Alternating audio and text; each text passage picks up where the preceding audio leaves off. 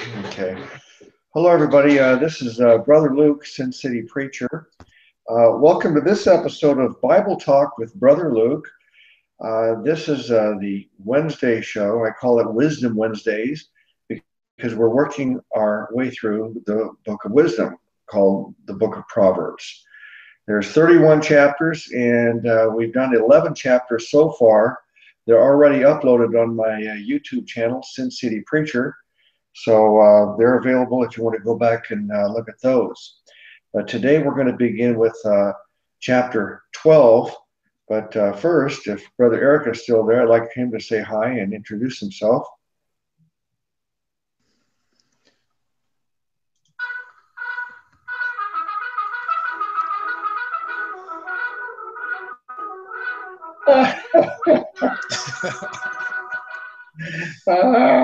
That takes me back, boy. Okay, that's all you need to know. Okay, back to you. Okay, you're the Lone Ranger. I must be Tonto. Okay. Who wants to be? I'm going to read it chapter 12, a verse at a time. I'll read it first in the KJV because I'm a KJV firstist. And then I'm going to look at it also in the Amplified because the Amplified version amplifies and expounds upon the scripture. So let's do that. And beginning with chapter 12, verse 1 in the KJV, it says, "Whoso loveth instruction loveth knowledge, but he that hateth reproof is brutish." Yeah. Yeah, now this is getting into some a subject that is very dear to my heart. Proverbs was written by King Solomon, and he says he's writing it to his son so he can learn wisdom. But there are a number of recurring themes within the book that already in the first 11 chapters we've seen these themes repeated several times. One of them has been hanging out with the wrong people, getting in trouble, being seduced by the strange woman, and there's numerous topics like that that are recurring. And now we see the beginning of the topic of loving instruction. It is wise to love instruction.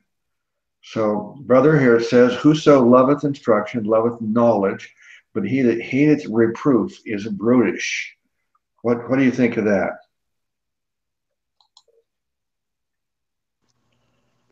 I love that verse because it just tells you how it is. Okay, back to you. Okay. I just put up a quotation that I've been familiar with for about a year. I don't know who said this, but I put it on my YouTube channel where it says "about," and then you tell about yourself. I have my statement of faith up there, but I also put this statement up, and I'm going to read it now because it actually relates to this topic here. It says, "Skepticism is the antiseptic of the mind. Remember why we debate.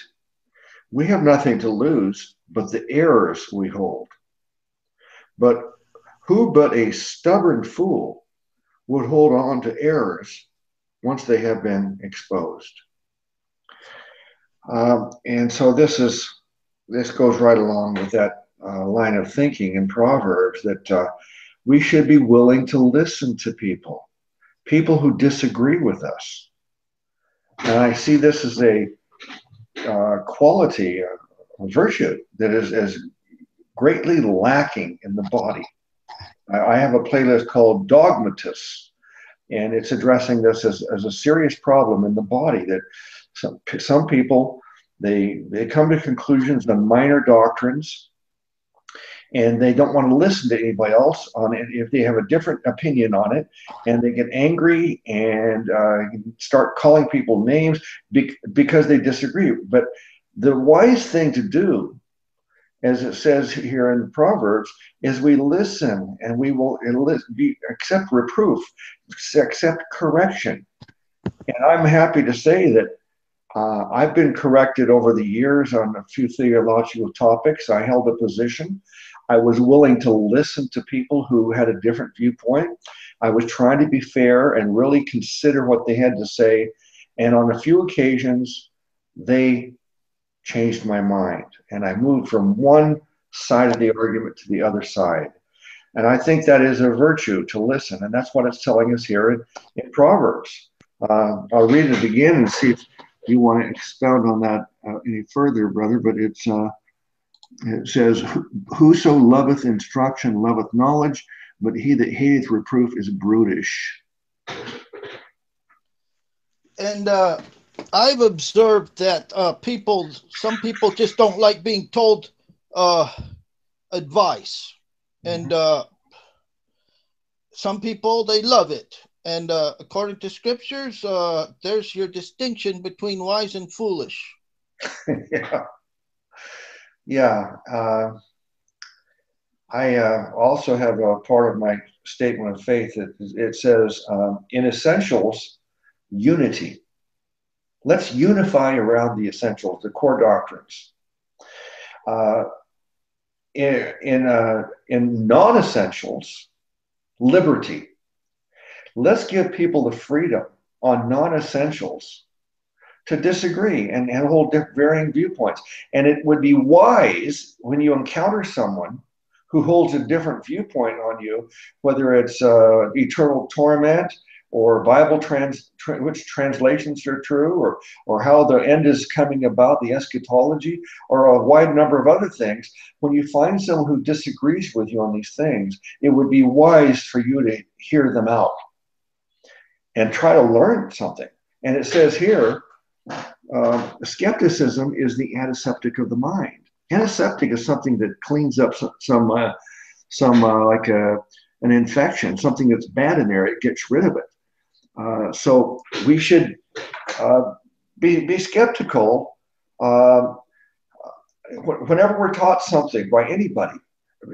Don't just take it and accept it immediately. Be skeptical, investigate it, and then investigate all sides of the argument before you come to some conclusions. And particularly if you come to a conclusion and then you want to get dogmatic on that and start acting like, "Thus saith the Lord," it's a pre-tribulation rapture, or something like that. So let's be skeptical before we come to conclusions. Let's examine it.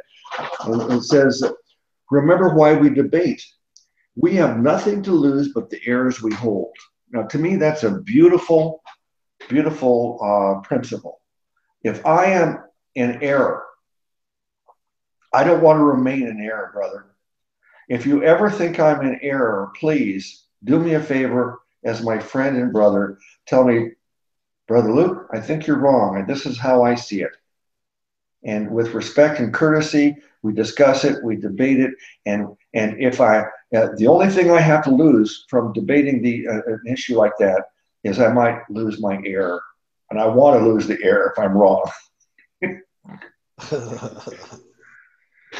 Amen to that. Okay, you got a deal. Okay, and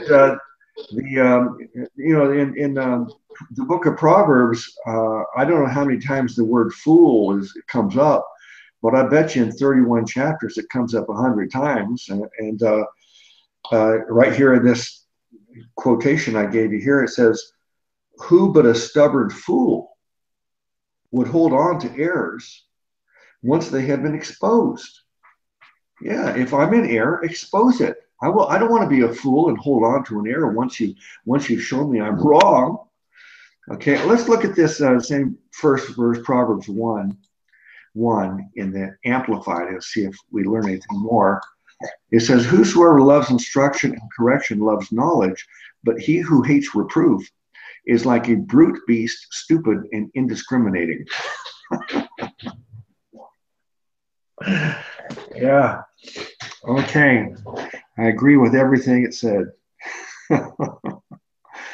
All right, let's go back to now Proverbs 12, verse 2. A good man obtaineth favor of the Lord, but a wicked man devices will he condemn. But a man of wicked devices will he condemn, it says.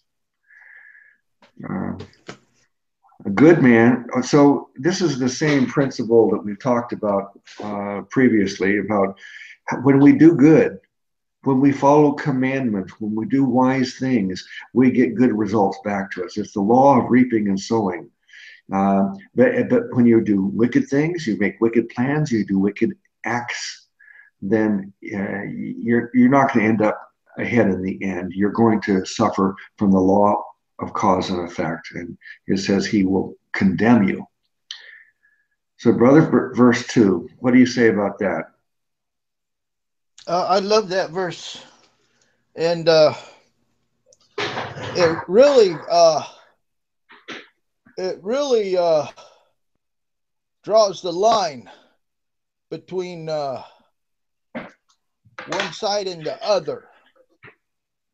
You know, a good man will have the favor of the Lord, and a man of wicked devices, he'll be condemned. Mm-hmm. And that's just the bottom line. We're on a bunch of bottom line Proverbs. Yeah.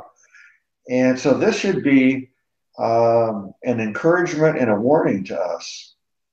If you do good, God's going to be blessing you. That's a great encouraging thing for us to say, hey, make an effort to do the right things, and God will give you blessings.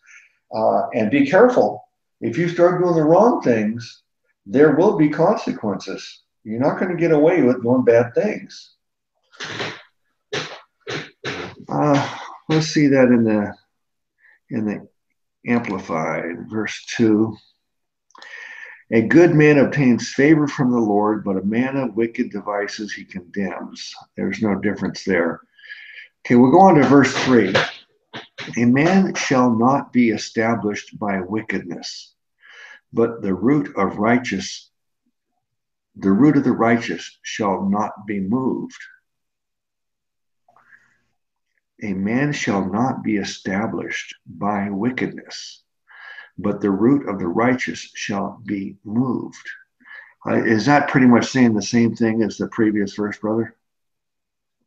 That pretty much confirms my previous statement that these are all bottom liners, and that this specifically is addressing a bottom liner situation. The root. Yeah.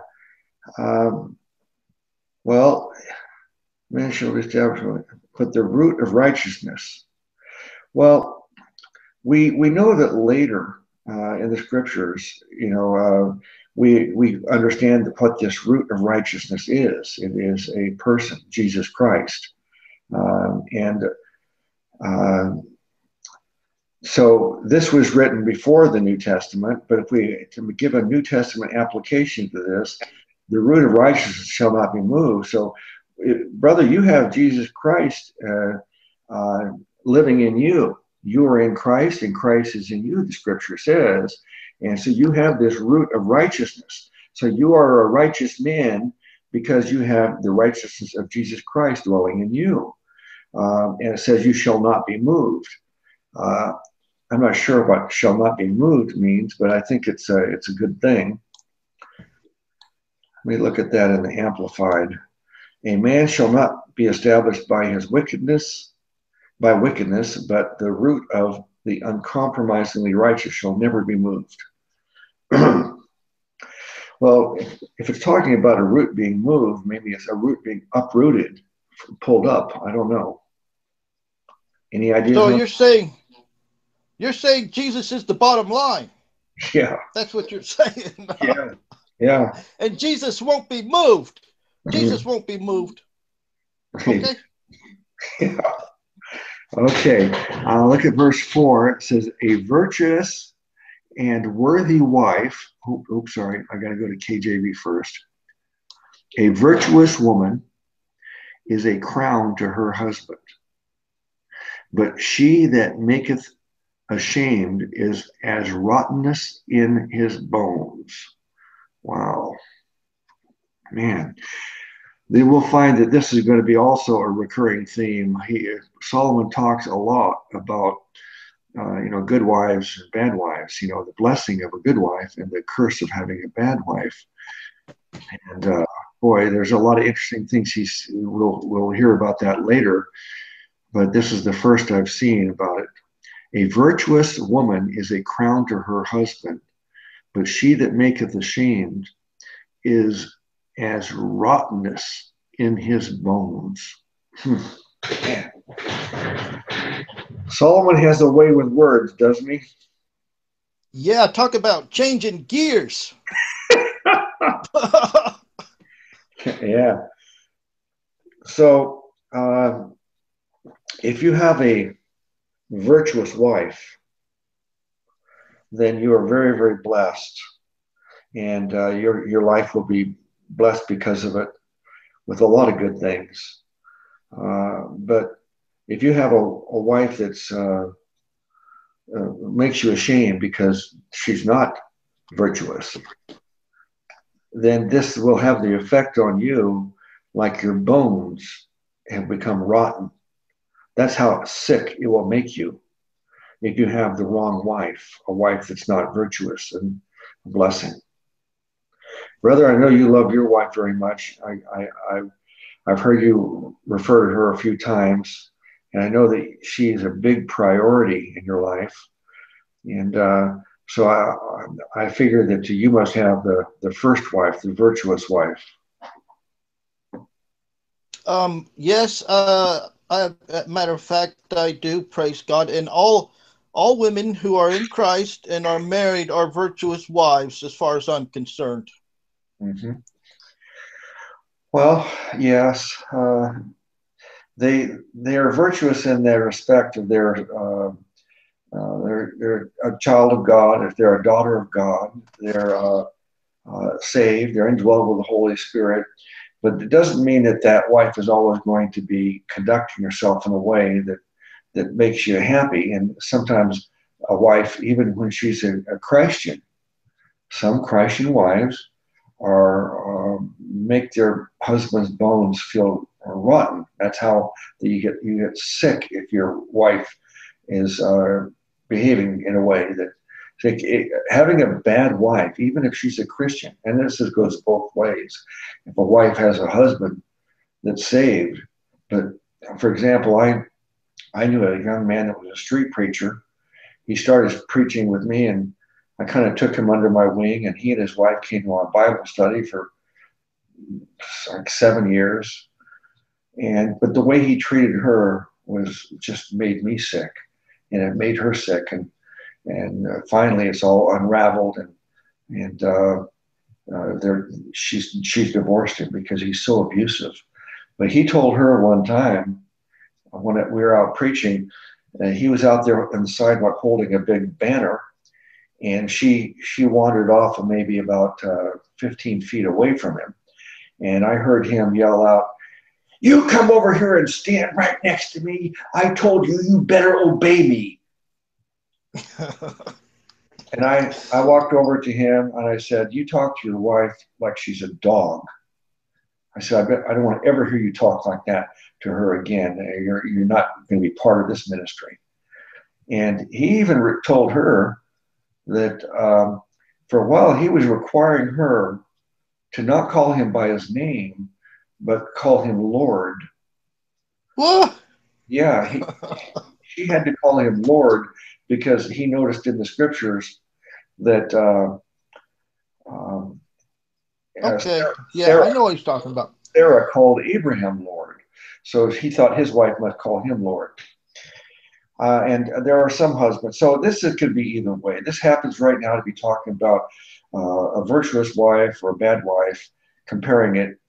A virtuous wife is a blessing. A bad wife is a curse. It'll make you sick, even your bones sick. And but it goes the other way too. I've seen where Wives have horrible husbands, and it's a curse on them. Um, let's read this in the Amplified, verse 4. A virtuous and worthy wife, earnest and strong in character, is a crowning joy to her husband, but she who makes him ashamed is as rottenness in his bones. Yeah, very true. Well, brother, you and I are indeed blessed to have wonderful wives. They're blessings to us. They're good character and virtuous wives. That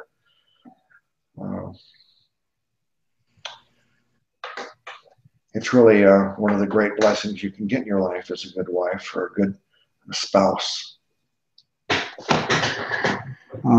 Let's go to verse 5, KJV. The thoughts of the righteous are right, but the counsels of the wicked are deceit. Mm-hmm. I think this helps us to understand that on one hand, in verse 1, it says, whosoever loveth instruction loveth knowledge, but he that hateth reproof is brutish. So it's telling us that we should be willing to listen and receive instruction. But on the other hand, it says here in verse 5, the thoughts of the righteous are right, but the counsels of the wicked are deceit. So it is possible to get counsel from the wicked. And that's it's up to us to listen to the righteous and the wicked and then try to discern and use good judgment and try to determine if this is good counsel or not. Just because someone gives us counsel doesn't mean we are obligated to follow the counsel. Sometimes it's evil. It's as it said, it's deceitful. Have you ever experienced a good counsel and deceitful evil counsel? Yes. As a matter of fact, I certainly have, and I could really tell you some stories about that one because bad advice can really screw you up. Yeah. So it's very important. Yeah, that's why on one hand, we want to be willing to listen, but we don't want to be a fool, just following everybody's advice, necessarily without weighing it out and considering the validity of it. But we shouldn't be quick to dismiss people. If someone has something to say to us and they want to correct us or give us advice, it's wise to listen. But it's not wise to necessarily follow all the advice you receive. I've had to do that a few times where I have one person in mind right now. I won't mention the name, but this person wanted to correct me on various occasions, and I always listened. And there were times where I said, "Well, I'm glad you told me that, but I don't agree with you on this. I'm not persuaded that you're right." And then I remember one case where he was correcting me, and I said, "Okay, I think you're right on this," and I made a change. So, on one hand, we want to we want to be open-minded and listen to people, and fairly consider what they have to say, but we're not obligated. Not obligated. It's just every time someone wants to correct us, that say, "Okay, we're going to follow their correction,"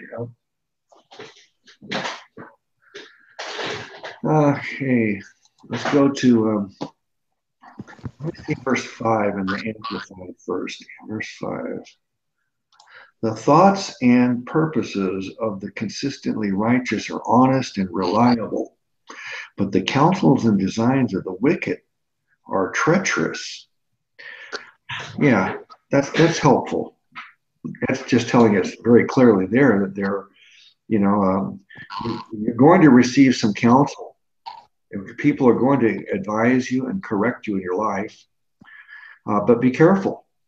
Some of the advice you're going to get is coming from a person who's wise and righteous, and sometimes you're going to get advice from people who are wicked and treacherous. Okay, let's go to verse 6 in the KJV.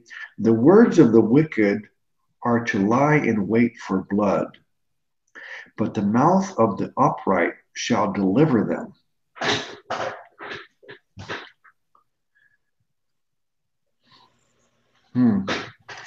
Have you ever been acquainted with people like that? The first one? Yes, absolutely. Uh, people have, oh my gosh, people that work for the devil, they actively, there's murdering spirits out there that are always actively trying to kill Christians. And they're always trying to knock me off. Eventually they will, but until then, it's too bad for them. Give them the gospel, and just be aware of it. Watch out for yourself. Yeah. Well, I could recall this idea first coming up. I think it was Proverbs chapter 1, where it talks about don't associate with people who just want to lead you into trouble and are just out to, they're out for blood, and they want to, lie, cheat, and steal and rob people and hurt people. And you've got to avoid people like that. And so, again, this one says it very graphically. The words of the wicked are to lie in wait for blood. So there are wicked people that they're just planning and waiting for an opportunity to draw blood. They want to hurt people. They want to, beat them or kill them and then take what they have. They're evil. And when these people, their words, it starts with words usually. So don't listen to these people and don't let them influence you. But the mouth of the upright shall deliver them. So it's really boils down to associations again. I've had a lot of bad associations in my life, and then some people could probably say the same thing, but having me in mind, because maybe I was a bad influence on them. I mean, I don't need to go into all the details and make some public confession now, but the first, until I was about, 36 years old, I was 35. It was December of 1986. I was 36 years old when I got saved. Before that point, I did a lot of things that I could have very easily ended up in prison or dead. And so I probably would have been under that first category, the wicked person. Not that I was out for blood to beat people or kill people, but I did bad things.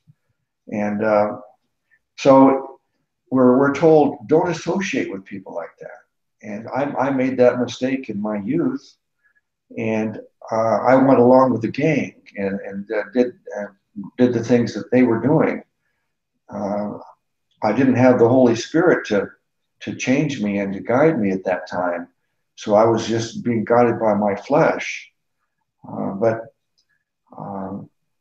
I know I'm very fortunate. I think even before I got saved that God had something in mind for me in terms of he knew that I was going to put my faith in him because of his foreknowledge. And he probably protected me a lot of times because I've got a long list of friends I could tell you that are dead or in prison. And thank you, Jesus. I'm not there, but I very well could have been there with them. So I was fortunate to get through all that and be able to look back on it and say, wow, I was very fortunate. I don't like the word lucky. So a lot of times people, when something really good happens to you, they say, oh, you're really lucky. No, luck is for the unsaved world. That they think everything is just a matter of luck, good luck or bad luck. But when good things happen to us, but brother, I don't think it's luck. I think it's blessings. And so I was, God was looking out for me. I wasn't just lucky to survive it.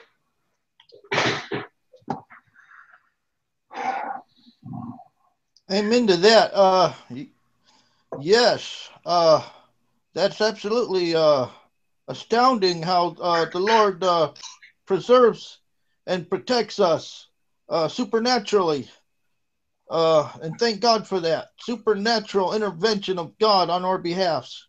Yeah, I'm glad you used that word supernaturally. I remember once I had a party at my house and I had a mixed crowd. I had some older friends that not necessarily all of them were saved, and then the newer friends that were all part of my ministry and my Bible studies, and one of my older friends was telling stories about me when I was younger, and he says, "I can't believe how Luke has changed," and you know, and one of the one of the guys that was a street preacher with me at that time, he says, "It's isn't it amazing how much he's changed? He's gone from one extreme all the way to another extreme. It doesn't seem natural, does it?" He said, "No, it's not natural." And he says, "It's not natural. It's supernatural." Amen. The change in me was supernatural. Amen. I didn't even try to change because the Holy Spirit has been doing the work of transforming me. And I'm sure he's got a lot of work left to do, but the change was obvious to my old friends. And Yes. it was hard for them to understand, and it had to be explained to them. It's not a natural thing, but this change in Luke, it's supernatural. It's the Holy Spirit that's changing it. Supernatural. The new creation. Yeah. The new creation is here now. That's right, brother. All right, I'm going to look at verse 7 in the Amplified now. It says, "The wicked are overthrown and are not, but the house of the uncompromisingly righteous shall stand." Okay. Again, it's just that contrast of, you're blessed when you do good, and you're cursed when you do bad.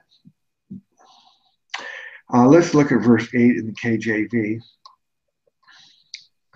"A man shall be commended according to his wisdom, but he that is of a perverse heart shall be despised." Mm-hmm. Well, that's what we're after today, isn't it, brother? Wisdom? Yeah.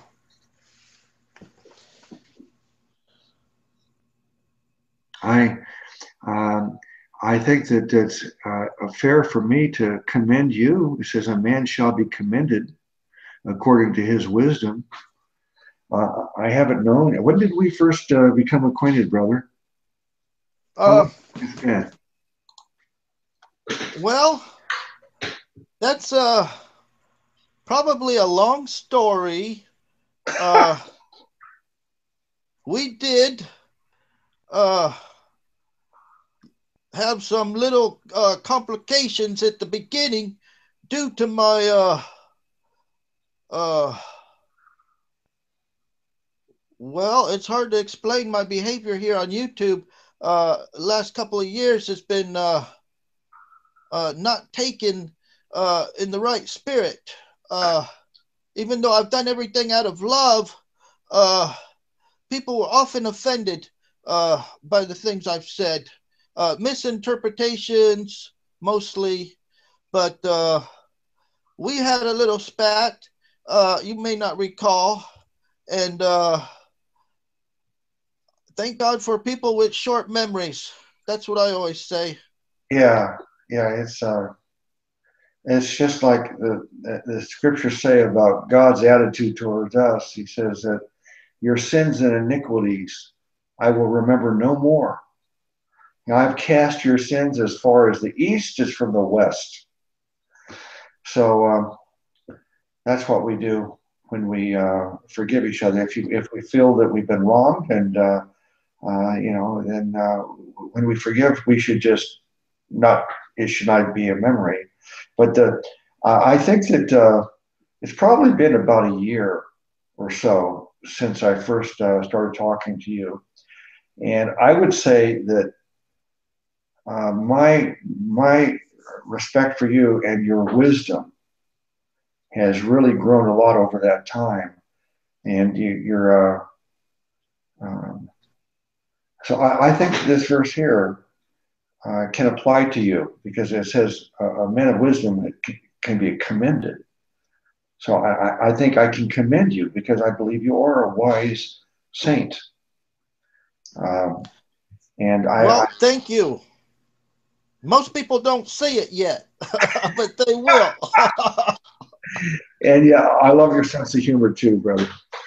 Uh, so when it says that um,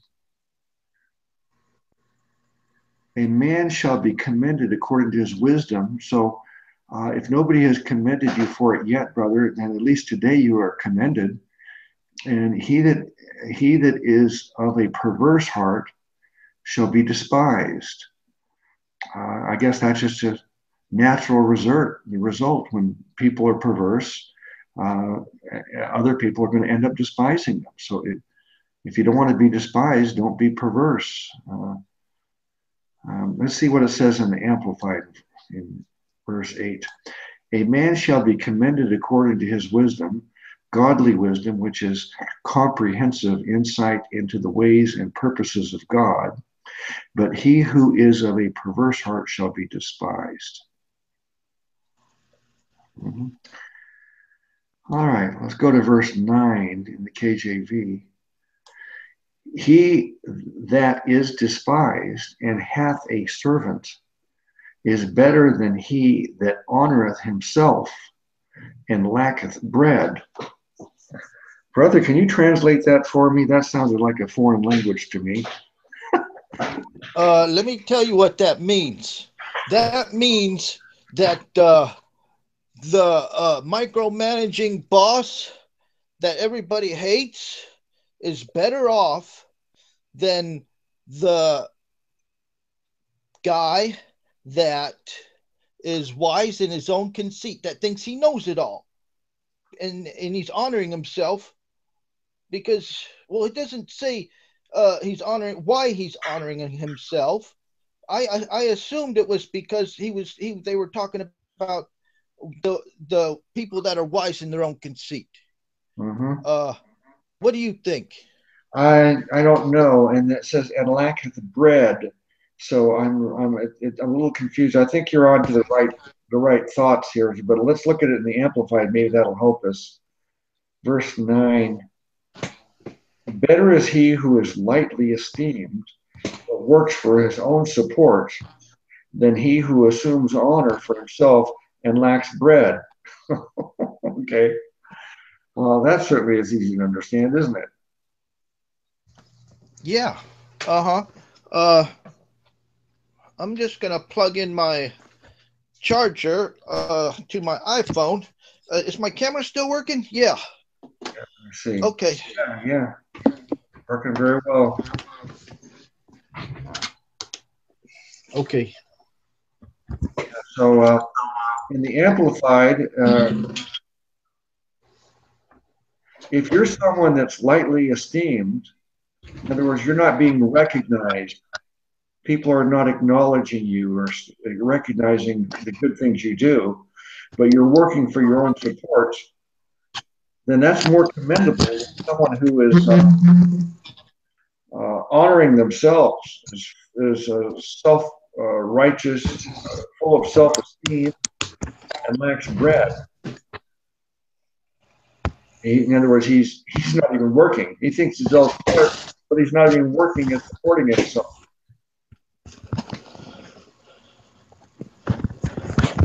What do you do with your phone? What's going on? Are we good? Are we good? Okay. We're on verse 9. Yeah, I just read it in the Amplified, and it says, "Better is he who is lightly esteemed, but works for his own support, than he who assumes honor for himself and lacks bread." So, in other words, you could be all full of yourself and full of self-esteem and thinking you're all that, but you don't even have a job and can't even support yourself. But how about the person that is not highly esteemed? Maybe he's not full of conceit and nobody even recognizing how good he is at all, but he's a hard worker and he's supporting himself. That person is far better off. Okay. I've been accused of that by my family because I'm in between jobs right now. Sometimes my family are disobedient and aren't keeping the royal law of love because they don't have great faith in the Lord yet. Some of them just don't believe yet, and they're my family, and I love them, and I want them to. I believe that Jesus is going to save them, and so I'm believing, and so they'll accuse you of all sorts of things. A lot of times it's not true. Uh, okay, enough of that. Yeah. Well, on one hand, the first part of that verse talks about uh, who is a man who is lightly esteemed. People don't esteem him, and maybe he doesn't even esteem himself. He's humble. But then the other person, he assumes honor for himself. So he has all kinds of self esteem. And I've talked in the past about the difference between being self conscious and Christ conscious. And every time you have self in front of a word, it ruins it. Like self esteem. People today are thinking that we've got to give all the children self esteem. But self esteem is another word of saying pride. And the scriptures say that pride is a sin. Um, the opposite of pride or self esteem is to think very highly of yourself. Well, the opposite of that is humility. And humility is considered a virtue, but pride and self esteem is considered sinful. And if you put self in front of another word, confidence, people say you need self confidence. Well, it can be helpful, I guess, in trying to achieve certain things if you have confidence. But particularly concerning salvation, you better not put any confidence in yourself because you have to understand that we are failures at salvation. A man cannot get to heaven through their own efforts. Don't put your confidence in your own ability to work your way to heaven. Instead, put your confidence in Christ. So, not self confidence, but Christ confidence, confidence in Him. As the same thing as reliance. People said people need to learn to be self reliant. Well, that's talking about the first part of the verse, the man who's not highly esteemed, but he has a job, he's working and supporting himself. So he is self-reliant. He's able to take care of himself. But when it comes to salvation, we don't want to rely on ourselves. We don't want to think that salvation is based upon what we do. We want to rely on Christ for our salvation. Rely on Him, trust Him, depend on Him. So every time I see the word self-confidence, self-esteem, self-righteousness, what's that? When a person thinks that they're really a good person and that they might even be good enough to deserve heaven. That's self-righteousness. But instead, we have to say, no, the scripture says, my righteousness, even as good as I think I am, it doesn't even rise to this level of what God requires. God says, my righteousness is like filthy rags in His sight. So we need to stop being self-righteous and instead get the Christ righteousness. By putting our faith in Christ, Christ puts his righteousness on us, and then we're considered righteous.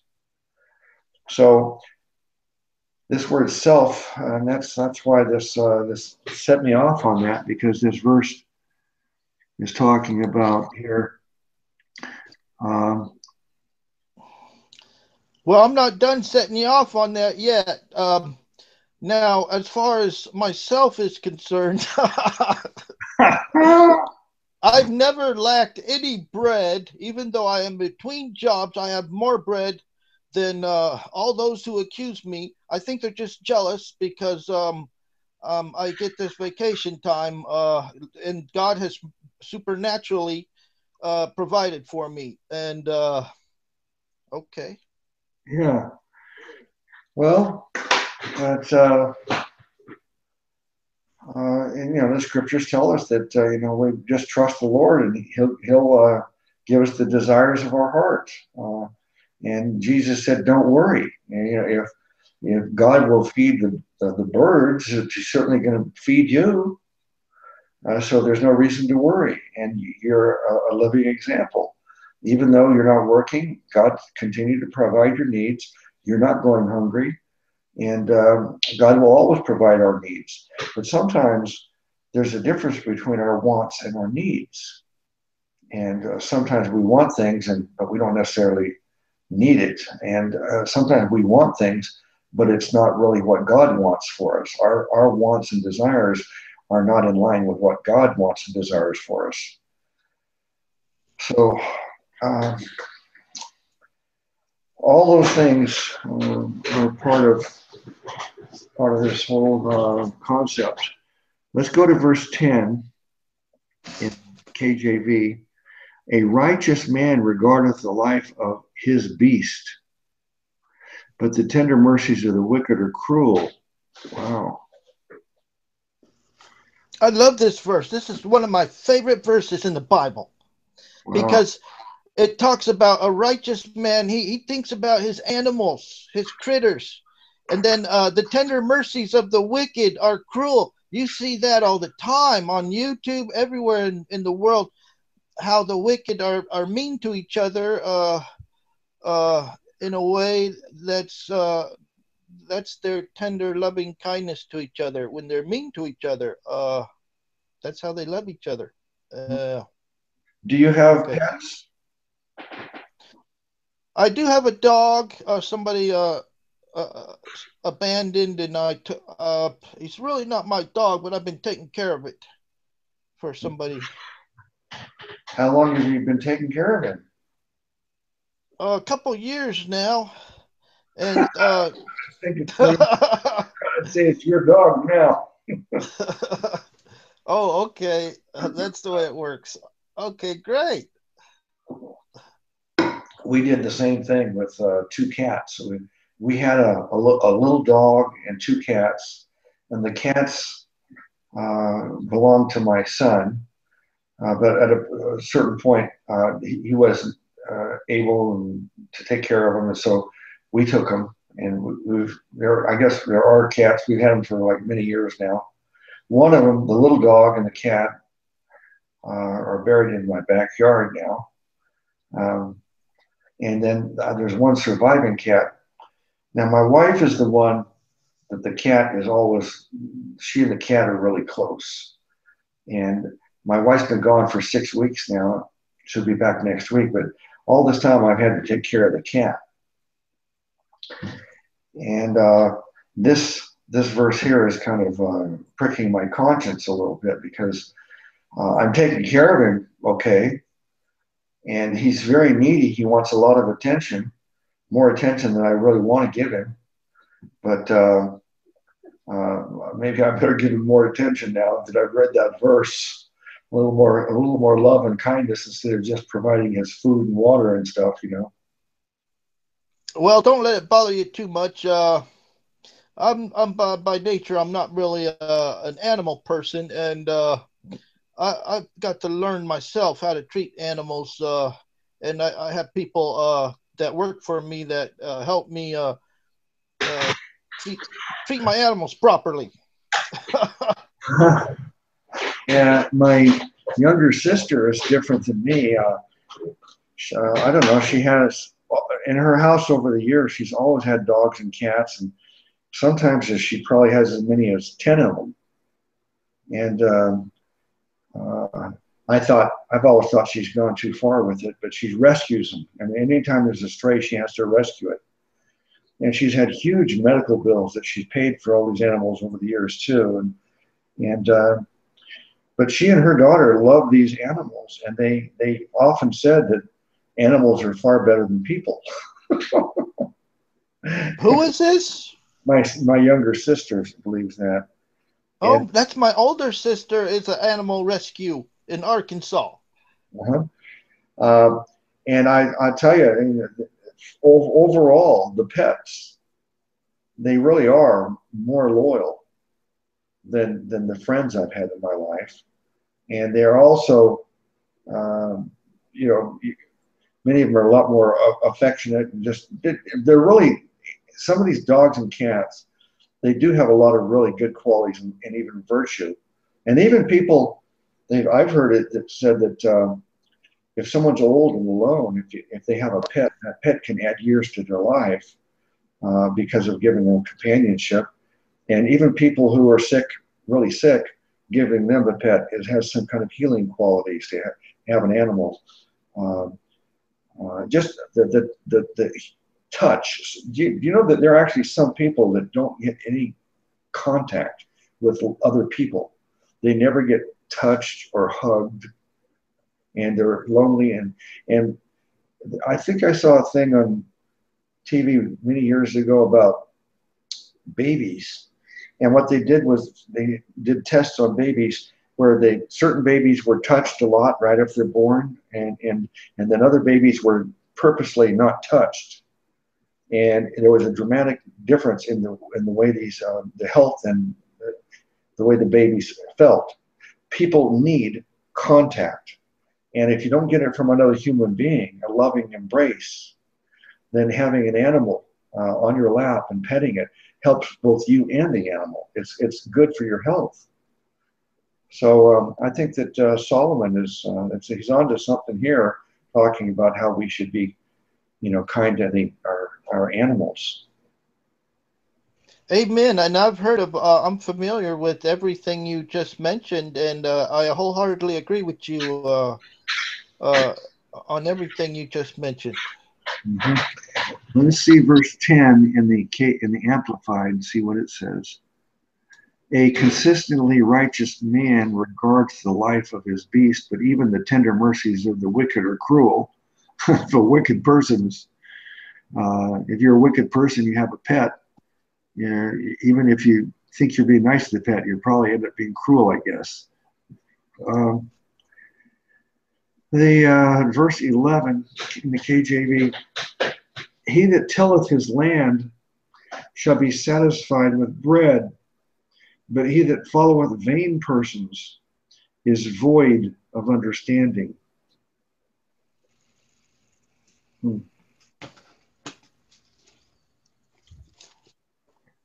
What do you think of that, brother? Well, that's talking about the promise that uh, a man shall be satisfied by the labor of his hands. If you work, there's a reward for working. But now some people follow after vain persons, and vain persons are, according to scriptures, they're void of understanding Mm-hmm. because they're vain and they void understanding. Okay, it's pretty cut and dry. We're back to the base. We're still on baseline Proverbs, and I'm kind of taken off by the where it went on a tangent on uh, Verse 10? 4. Verse 4 went on a tangent, and then verse 5 came right back uh, to the topic, and so that was kind of weird, but Yeah. it's true. Well, Even go ahead, Will. It's true though that we're not islands to ourselves. When we're married, everything our spouse does affects us. Mhm. Yeah, one of the things that people have to understand about all the different books of the Bible is that you have one book, the last book, which is called an apocryphal book.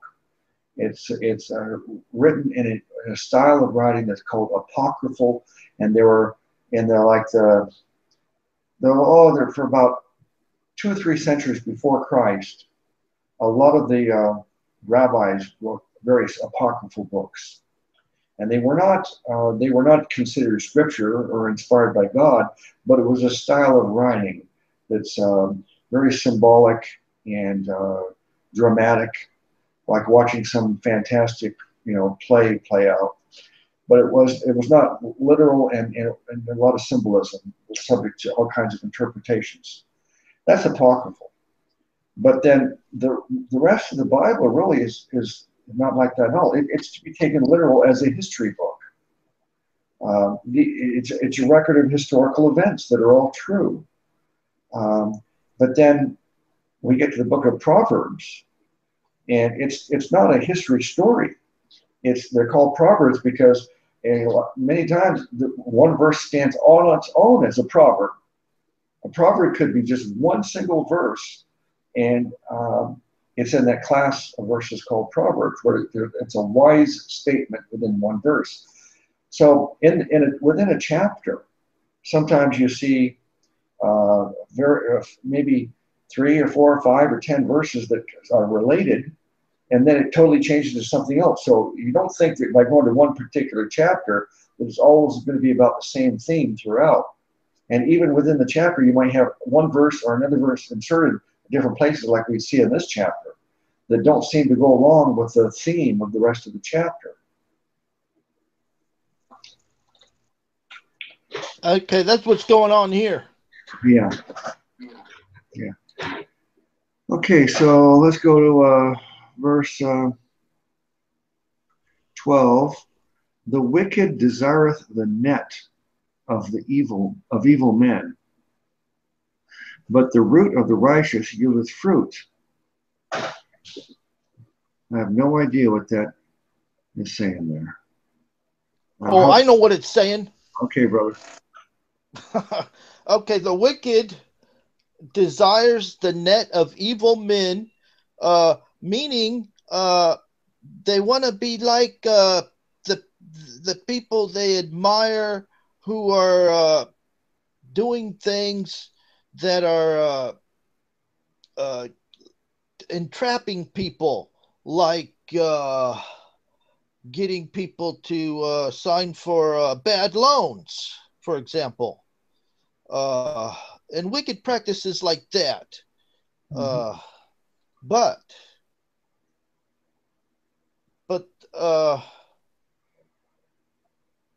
the root of the righteous yieldeth fruit, and as you pointed out, the root is Jesus Christ, and if we have the root, if we're a part of the root,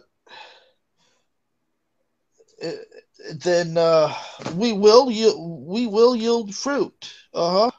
Okay.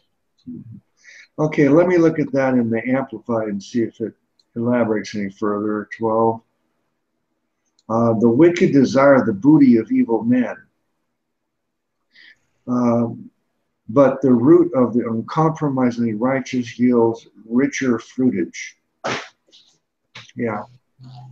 Okay, so in other words, if you're wicked, you may think that you're going to get ahead, and but it's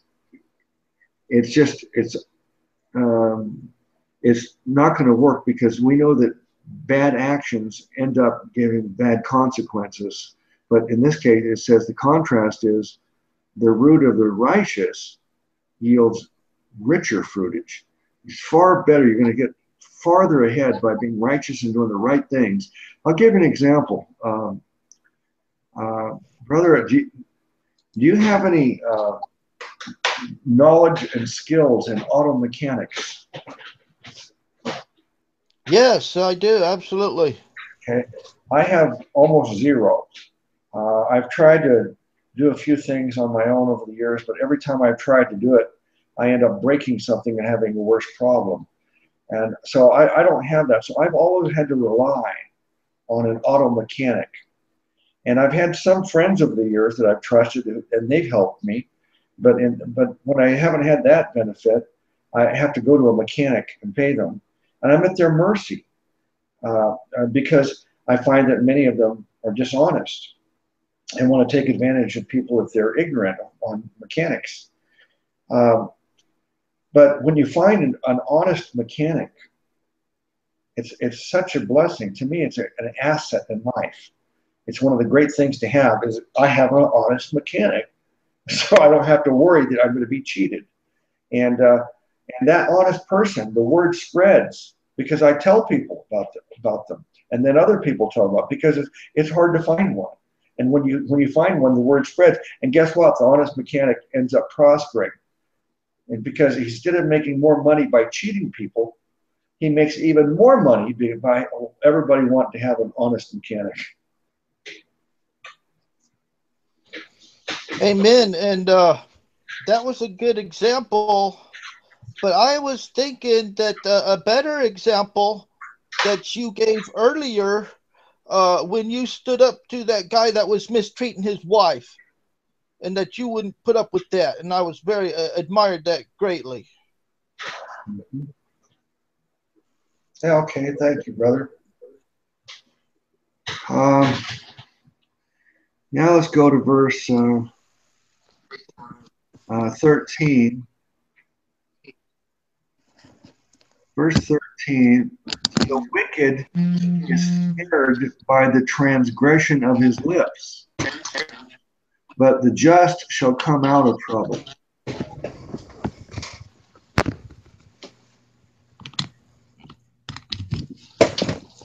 What is a transgression of lips?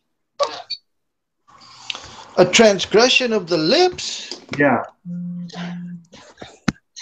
Well, I had to relocate my phone to an outlet because for some reason the USB port wasn't charging it. Oh, okay. And so I don't have my Bible's in the other room. Okay. What does that say? Let me read it again here carefully. It says, the wicked is snared by the transgression of his lips. Okay. The wicked is snared by the transgression of his lips. Well, I'm drawing a blank right now. That's something you could really meditate on, though, I suppose.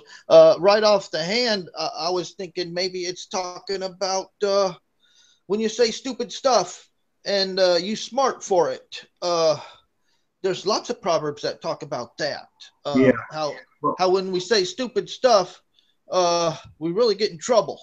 Yeah. A transgression of his lips, that means there's something you said.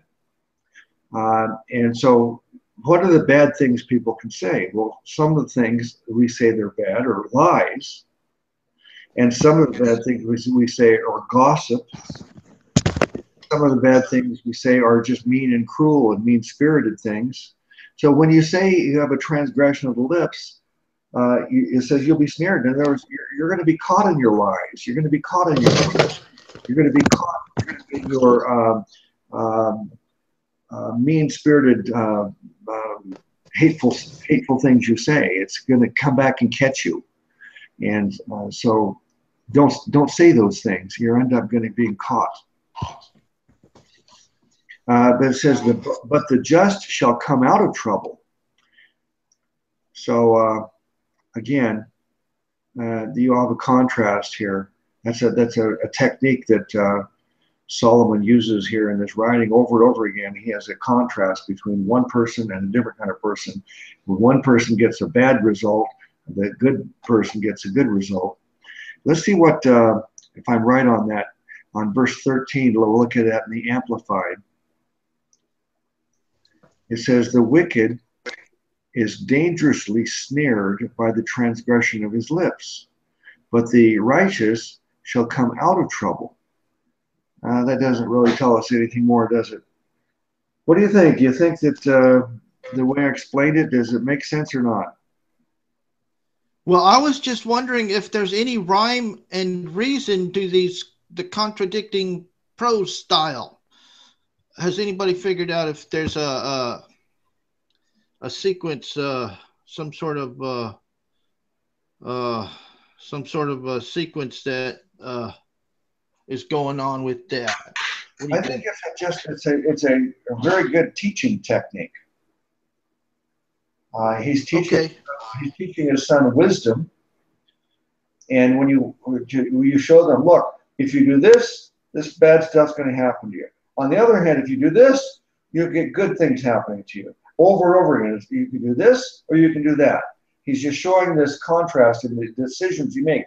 If you decide to be a wicked person, you'll get bad things. If you decide to be a righteous person, you're going to get all these good things over and over again. It's a very clear way of showing the choice you make, the different what you're going to reap, what you sow. Okay. Pretty simple. Okay. Okay, let's look at the KJV for the 14 now. A man shall be satisfied with good by the fruit of his mouth, and the recompense of a man's hands shall be rendered unto him. I'll read it more slowly here. Let me see if you have an opinion on this. A man shall be satisfied with good by the fruit of his mouth. Yeah. Okay. I got my Bible with me now. Okay. That's just continuing the theme of the power of the tongue.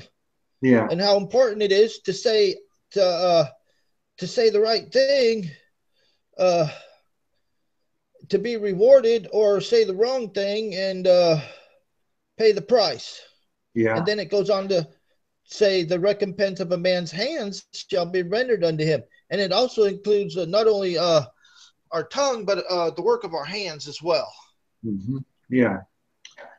Yeah, I'd say the first part of it it contrasts the first part of the previous verse. In verse 13, it says, the wicked is snared by the transgression of his lips. So if you're wicked and you're saying bad things, you're going to get caught. And the 14 says, but if you have good fruit coming out of your mouth, then you're going to be satisfied with good things. And now the recompense of a man's hands, well, the recompense of our hands could be twofold. I mean, our hands could produce good things, or our hands could be destructive too. So what's going on here is the tongue and the hands are very similar. Mm-hmm. Yeah, it's possible to do good or bad with our tongue and with our hands. Now let's look at 14 in the Amplified. That's something. Okay. You want to elaborate? Well, that's something to think about, really. How your tongue and your hands are being compared here in the Proverbs, and how the fruit of your tongue and the fruit of your hands are quite similar. Mm-hmm. Yeah.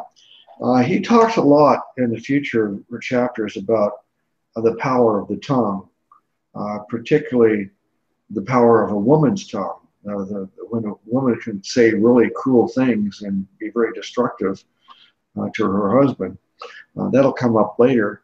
But the tongue, doesn't Paul say that tongue is a powerful member?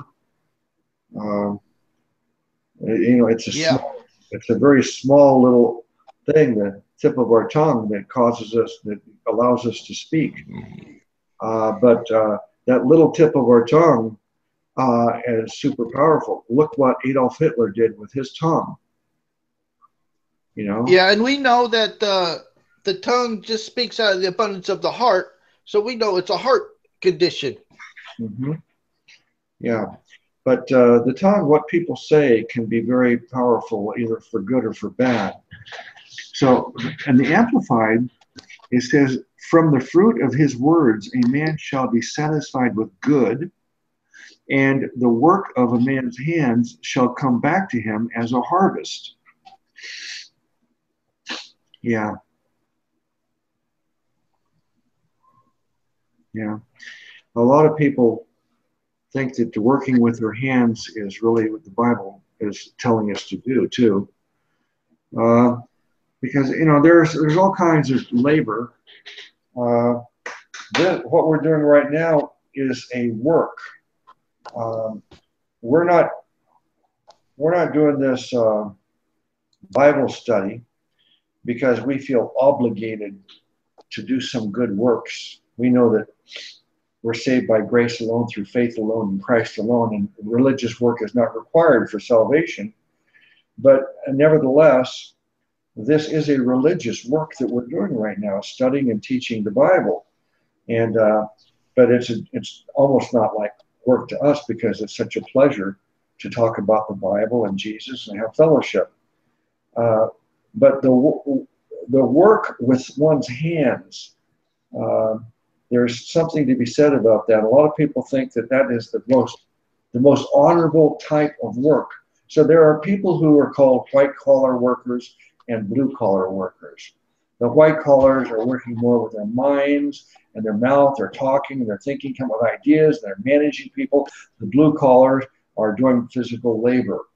And even Paul continued doing physical labor. He continued working as a tent maker to earn his living, so he did not have to beg for money from the church. So what do you think about working for a living with your hands versus with your mind and mouth?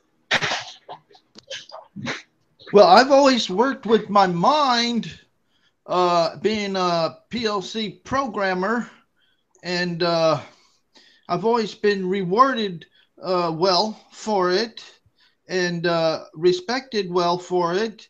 But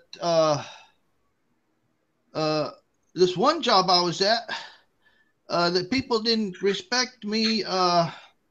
They thought I was lazy because I could fix everything from my armchair. And so, and they were out there, they had to work hard because all they knew how to do was turn bolts. But I could keep the plant running from the office. And they didn't, some people just don't respect you for that. And some people Yeah, do. yeah. Well, there is also a kind of a conflicting mindset and class envy of people who are white collar versus blue collar workers. And I would say that either way, that it's honorable as long as it's honest work. Uh, you can be a hard worker like an auto mechanic that I mentioned earlier, but not honorable, and you're dishonest and a thief. And then you can be someone who's a white collar person that is a salesman, and it is selling a good product in good conscience and selling it honestly, and there's virtue in that. But on the other hand, you could be a white collar worker that's a salesman that's just a liar and a thief, and that's one of the things that I was guilty of years ago. For many years, my job was basically being a professional liar. That's what I did for a living. I lied every day. And it was, after I got saved, immediately I had to stop. I couldn't do it in good conscience anymore. Uh, but I think both white collar and blue collar work, it can be good or bad. It just depends on how you approach it. Let's go to KJV now, verse 15. The way of a fool is right in his own eyes, but he that hearkeneth unto counsel is wise. So here we have again probably hundreds of times we'll see the same contrast between a fool and a wise person. So the way of a fool is right in his own eyes. And others, fools, they don't even realize that they're being foolish.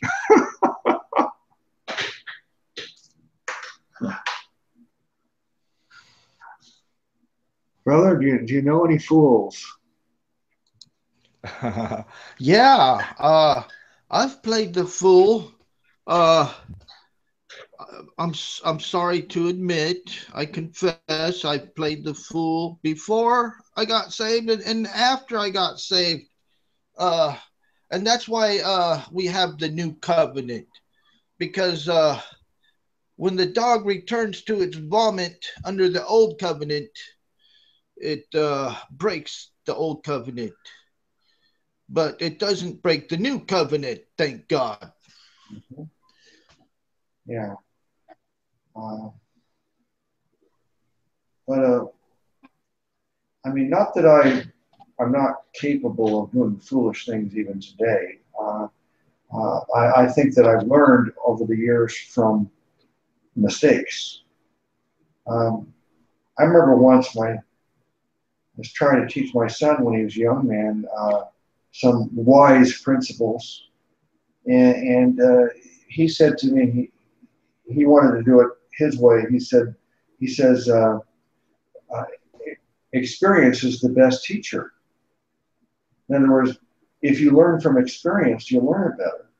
But I said, well, number one, experience that way, learning that way, is it's a hard teacher. It's a hard school to go to. You have to learn the hard way. Sometimes you have bad experiences and you learn, but why learn the hard way? And I said, if you want to learn from experience, then learn from my experience and other people who've already gone through the experience instead of having to suffer from going through the school of hard knocks on your own, you know? So um, I know a lot of fools. By the way, my son has grown to be very wise. He's 35 years old. He's far wiser than I was at the age of 35. But um,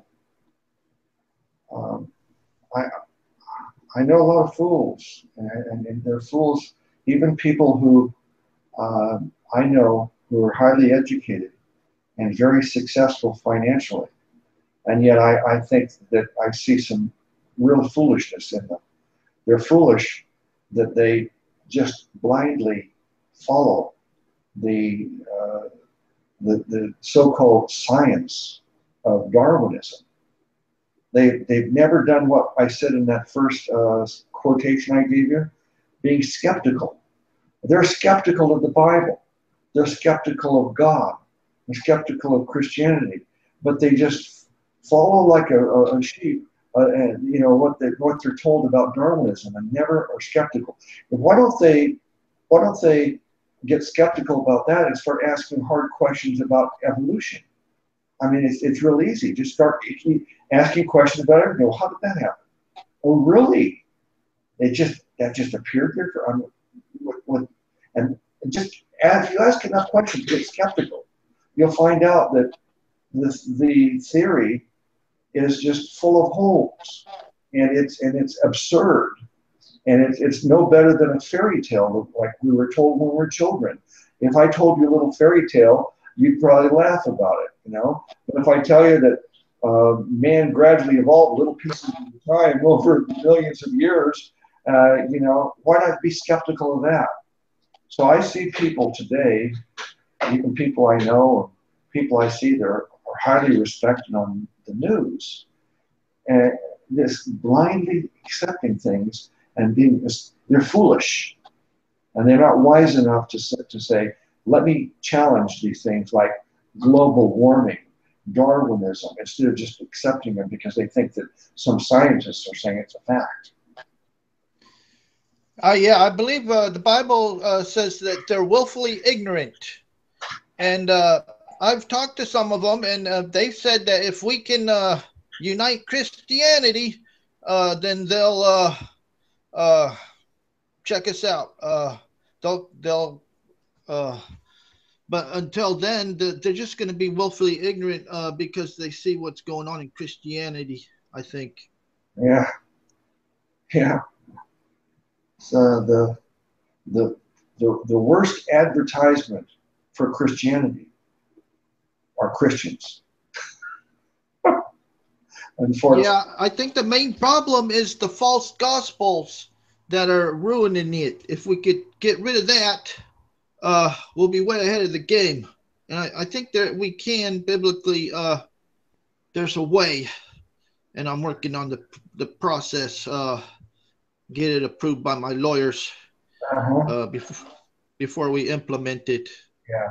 Well, I made a video, the top 5 reasons people reject Christianity, and this kind of part of that problem that people look at people who are claiming to be Christians, and they look at them and they see hypocrisy, and when you're particularly if your theology is lordship and saying you've got to do this and you've got to do that, and they see that anybody can see that that person hasn't done all those things themselves. Nobody has done it. Nobody has become perfect, and so that hypocrisy turns a lot of people away from Christianity. See, that's a very good example right there of how false gospel is damning people to hell. Mm-hmm. Yeah. So fools are all around us, and it's amazing. A person can be very educated and very successful, and yet quite a fool. Uh, the way of a fool is right in his own eyes, but he that hearkeneth unto counsel is wise. So it gets back to, okay, if you're a fool, stop being a fool and listen to counseling. My counsel to the fools right now is be skeptical of Darwinism. Start asking questions. Start studying the other sides of the argument. Uh, and I said I have another video titled "Please don't be ignorant." Ignorant is not um, it's not an insult because we're all ignorant. Everyone's ignorant because only God has complete knowledge. Even the most knowledgeable person in the world, he doesn't even, Einstein says he doesn't even know 1% of nothing. So we're all ignorant of so much of what is real and the truth. And yet, when it comes to creation in the Bible versus Darwinism, most people just blindly accept Darwinism, and they do not take the time to study the other side, and therefore they're ignorant. Almost every person is ignorant about the arguments against Darwinism, and they could never defend Darwinism. All they can just say is, "Oh, come on, you're not one of those flat earthers, are you?" Everybody knows it's a scientific fact of Darwinism. They just accept it, but they're foolish. They're not challenging it, and so they should listen to. It says here, "Hearkeneth unto wise counsel," and my counsel to them would be, study the other side.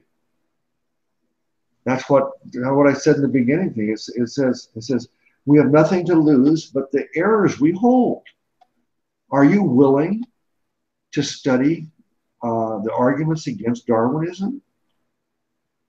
Study the arguments for creationism and open your mind up and consider it, and you'll find out that Darwinism is not proven at all. It's a far-fetched, weird concept that is just so ridiculous that it's amazing to me. People have just accepted it so blindly.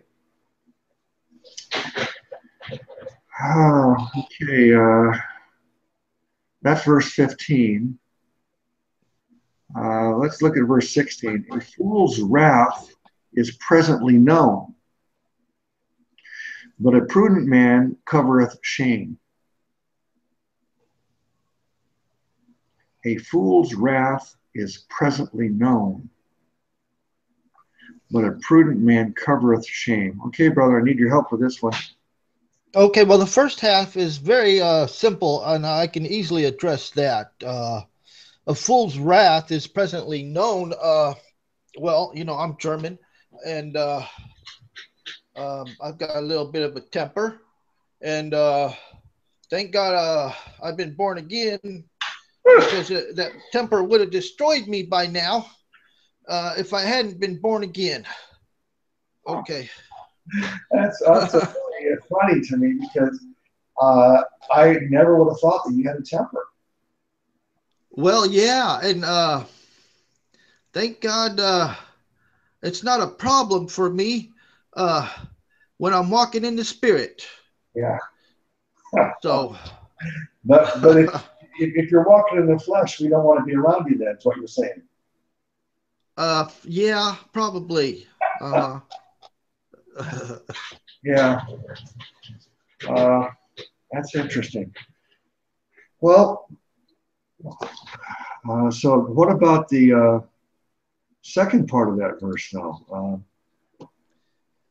well, you take the second part. I'm not quite sure how to make what to make of that. Okay, I'm going to go to the Amplified and see if it helps me. A fool's wrath is quickly and openly known, but a prudent man ignores an insult. Oh, okay. Okay. That certainly would be prudent. Yes, that would also tie in with the first half of the verse. Yeah, yeah. I've had to deal with that a lot over the years in ministry. I've been out there preaching on the streets. Sometimes people they hate the name Jesus, they hate the Bible, they hate God even generically, and so therefore they hate me because I'm praising Jesus and teaching people about salvation. And some people have gotten very angry with me over the years and threatened violence on me, and I've been spit on, things thrown at me. Nobody's ever taken a swing at me. I've almost lost it. A couple of times I almost lost it physically and got violent on them. But uh,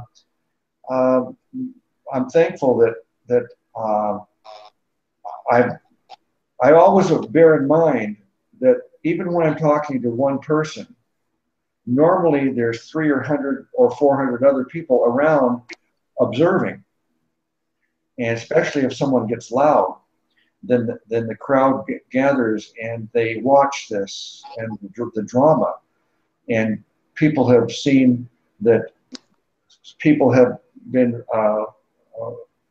really aggressive and on borderline of violence on me, and I've remained peaceful, and I've given them a soft answer.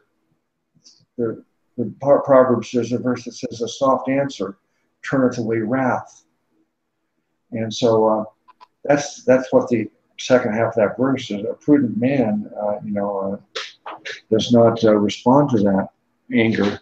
Let me see. How's it phrased? Uh, a prudent man ignores an insult. It's not easy. You have to be in the spirit, brother, as you said. If you get in the flesh, then you respond in kind. And people who get ugly with you, you end up getting ugly back.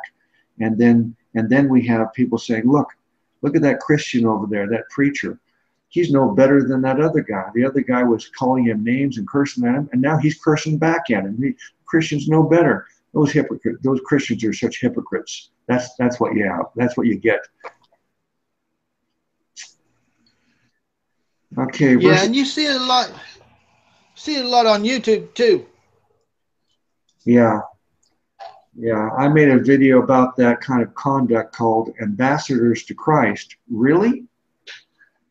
Because if we are truly ambassadors to Christ, an ambassador is representing Him well. Uh, we're not representing Christ when we start getting angry and raising our voice and cursing at people and calling them names. But we're ambassadors when we're responding the way Jesus responds and showing love. The only time Jesus really let people have it was the religious hypocrites. Remember them? The Pharisees? Yeah, I think you nailed it when you said that we respond in love. If we always keep the one commandment we're commanded to keep, we won't go wrong. Yeah, yeah. That's why I love the verse when Jesus says, "My yoke is easy and my burden is light." Uh, I've come to understand that verse, I think, recently, that being yoked to Jesus, uh, that's when we believe in Him and our spirit and the Holy Spirit are united and we're born again. We're yoked. It's easy. All we got to do is put our faith in Jesus, and that happens. And then once we're yoked to Him, though, what kind of burden does He put it under? Not religious bondage. The only thing He asks of us, He says, will you just please love each other? That's all I'm going to require or ask of you. Just love each other, will you? It's not always easy to love everybody, though, is it, brother? Well, I wouldn't say that it's not easy. I haven't struggled with it because the Lord taught me how to love, and it was a difficult lesson. But after the lesson was over with, now I find it easy to love even my worst enemies. Uh, Yeah. I guess I've been blessed. Uh, well, what I say it's not always easy. I'm not necessarily applying it to you or me personally.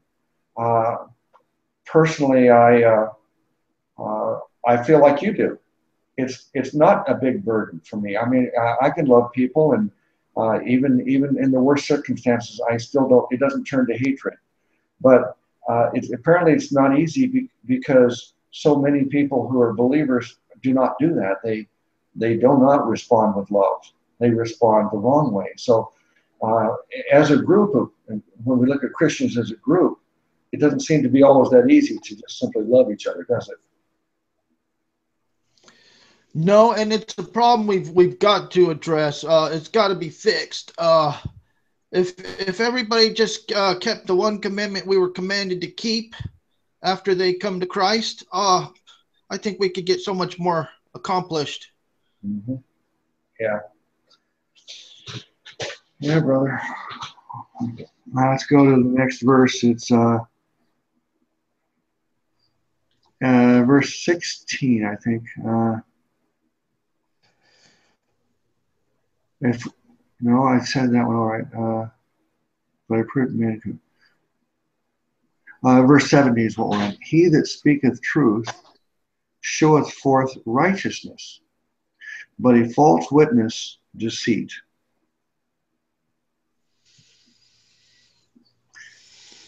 Uh, that's pretty straightforward, I think, right? Speak the truth, don't lie. Verse 18, there is that speaketh like the piercing of a sword, but the tongue of the wise is health. Yeah. It just shows you the power of words. Uh, when people say horrible things, it hurts people. Words do hurt. You know, you can say sticks and stones will may break my bones, but names and faces will never hurt me.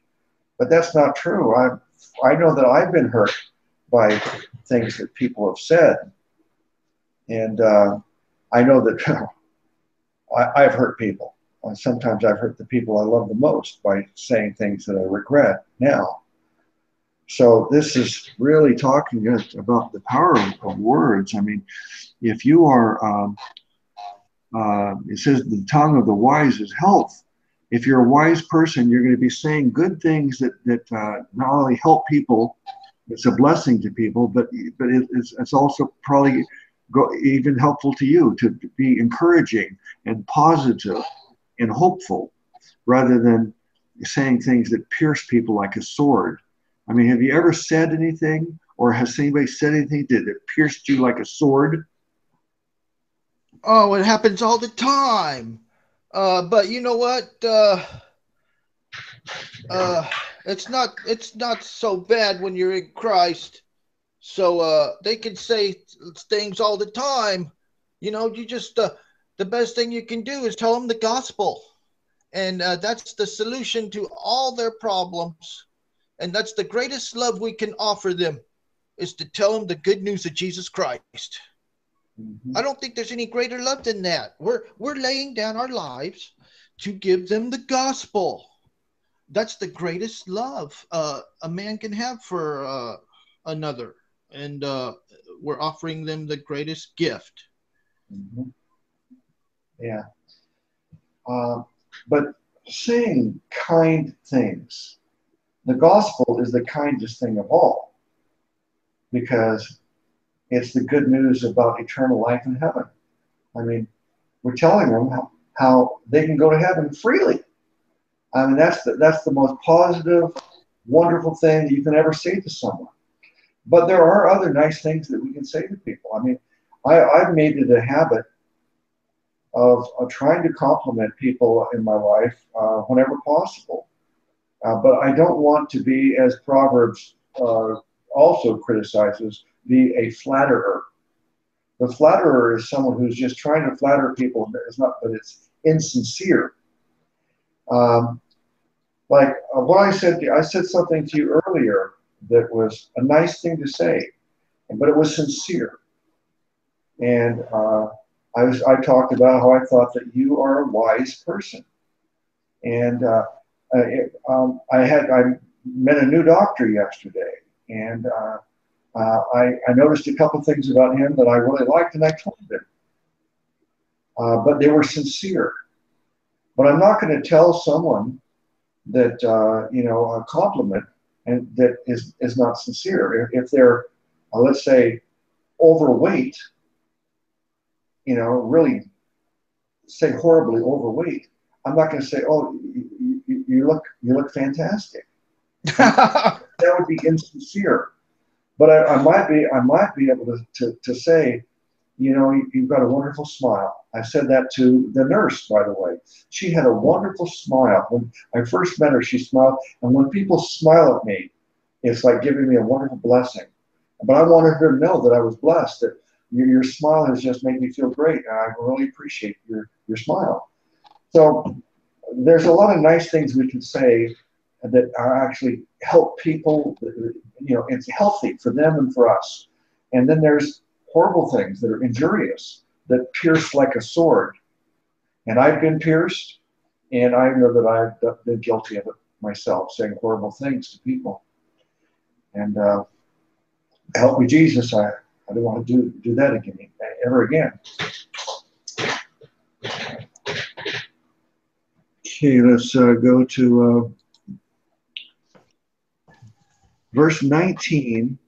The lip of truth shall be established forever, but a lying tongue is but for a moment.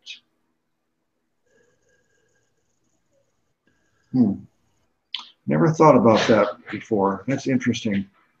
In other words, the truth is eternal, and a lie is not eternal. You ever thought about that? That's amazing. You on the surface, it looks pretty straightforward and uh, common sense, but I'm kind of thinking, well, there's something more going on here that we're not seeing. Uh, because it seems pretty obvious to me. Now I know that's talking about Jesus Christ. Uh-huh. Well, And it's talking about the Word of God. uh-huh.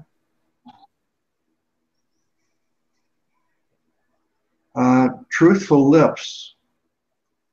Uh, I think it's talking about when we say truthful things. The truth is established forever, but when we lie, the lie only lasts for a moment. Well, for a moment, I mean, a lie can be last for years and have an effect for a long time. But compared to eternity, a year is just a moment. But let's look at it in the Amplified. Oh, I did. Truthful lips shall be established forever, but a lying tongue is credited, but for a moment. Huh. All right, let's go to verse 20 in the KJV. Deceit is in the heart of them that imagine evil, but to the counselors of peace is joy.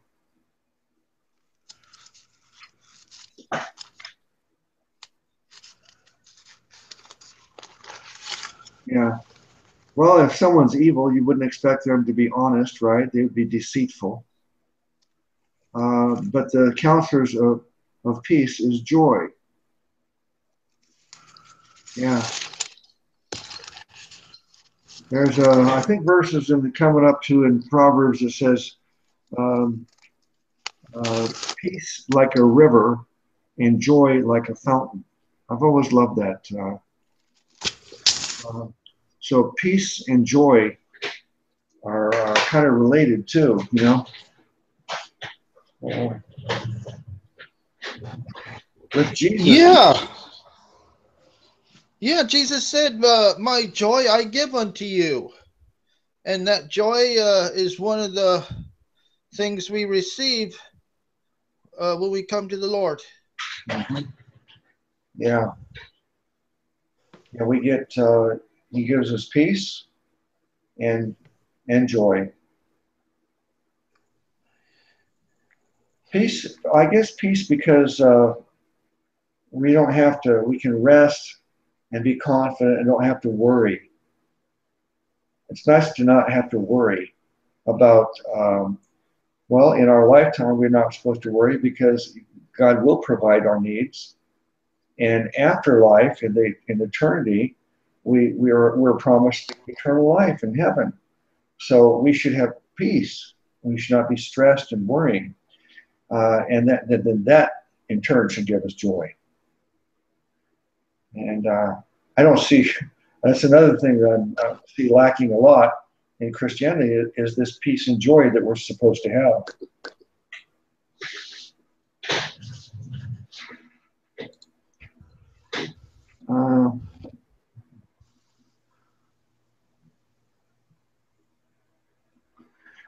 21, there shall no evil happen to the just, but the wicked shall be filled with mischief. Well, what do you think of that? There shall no evil happen to the just. Oh, wow. Okay, I don't know how to answer that. What do you think about that? Well, my first reaction is that's not true, but we know it is true. But we just don't understand it, I guess, because the way I see it, evil happens to saved people all the time. I mean, people talk about the tribulation, you know, well, guess what? If you think there's some 7-year tribulation off in the future, I got news for you. The church has always been in tribulation. Since they killed Stephen, the first martyr, they've killed all the people of the early church, and then all through history, and even today, all over the world, Christians are being killed and persecuted. We have been in tribulation and persecution all along, all through church history. So I have seen evil happen to the church when it says the just. It's not just talking about just people who we think are pretty good people. You know, that's another question. And one of my doctors, my surgeon, here's a good story, brother. I've known my surgeon now for, it's been over 11 months ago since I had my surgeries. And I still have follow-ups with the surgeon. And last Friday, he said, "Where's your wife? He doesn't get here to your appointments." Because my wife used to come to all my appointments with me. I said, "Well, she's been out of town for 6 weeks, and she's supposed to get back next week." And he said, "Well, what do you do with all your spare time?" And thankfully, I have a good answer for that. I said, well, I spend a lot of time doing a Christian ministry work on the internet. And you see, now, if I wasn't doing that, I wouldn't have had the chance to witness to him. But see, if you're busy doing ministry, and then people ask you the most common question, what's the most common question a person asks you if they haven't seen you for a while? They say, hey, what have you been up to? What have you been doing? Well, if you haven't been doing any ministry work, then it's not natural for you to say, well, I've been talking a lot about Jesus and teaching the Bible. But if you've been busy doing the Lord's work, people will say, well, what have you been doing all your time? How are you keeping yourself busy?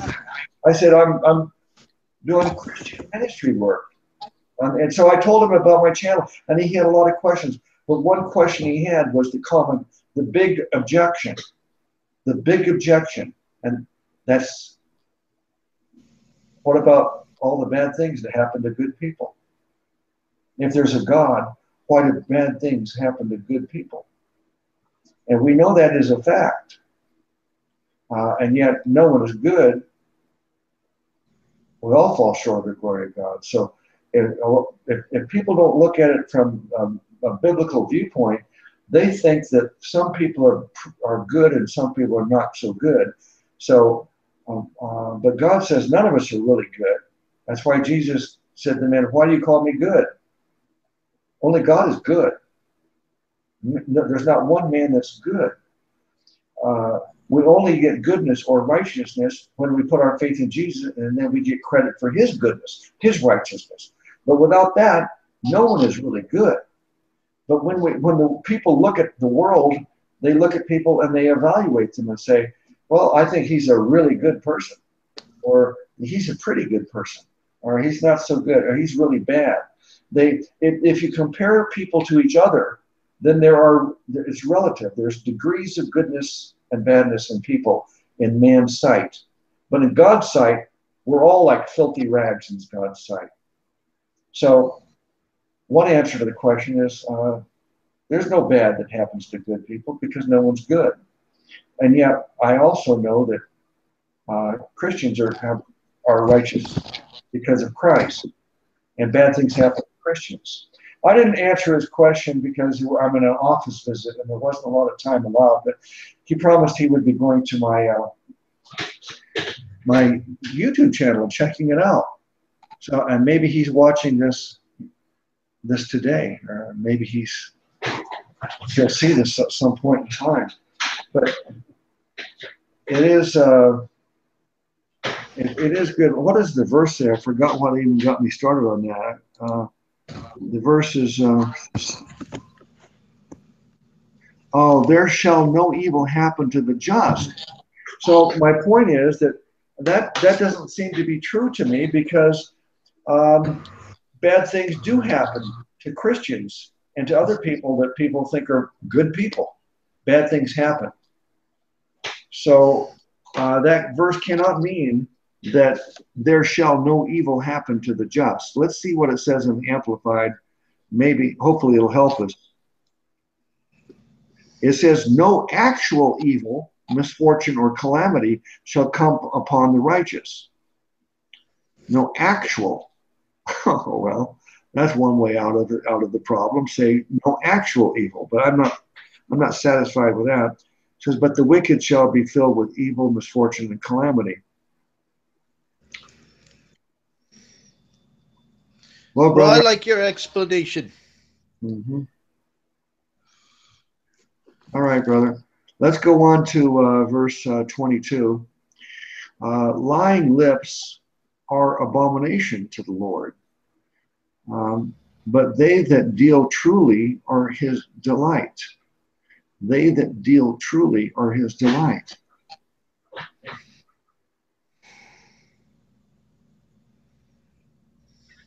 That's, there's really not much to be said. It's just saying don't lie.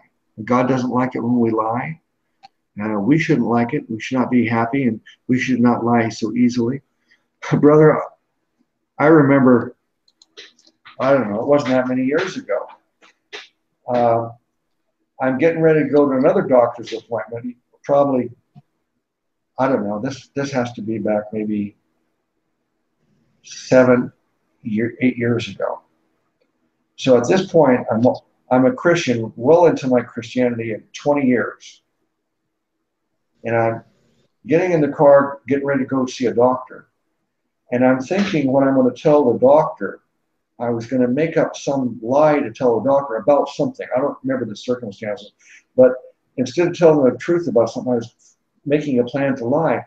And it dawned on me, wow, why am I doing this?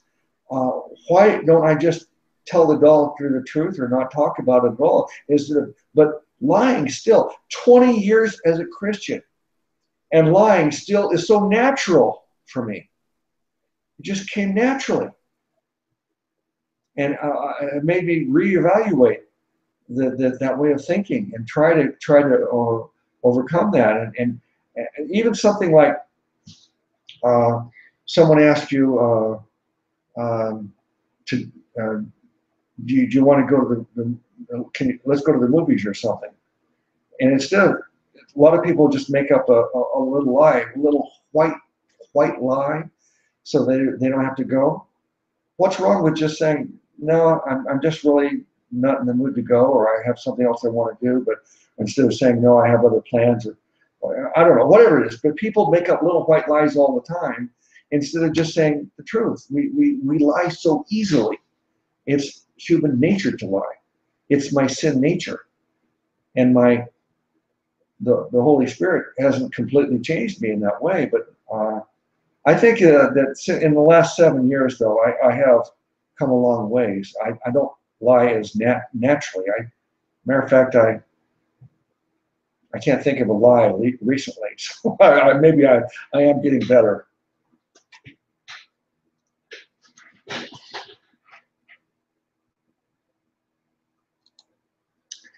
Okay. Hopefully Eric will be back. I lost him. We'll see if he comes back. Brother Eric.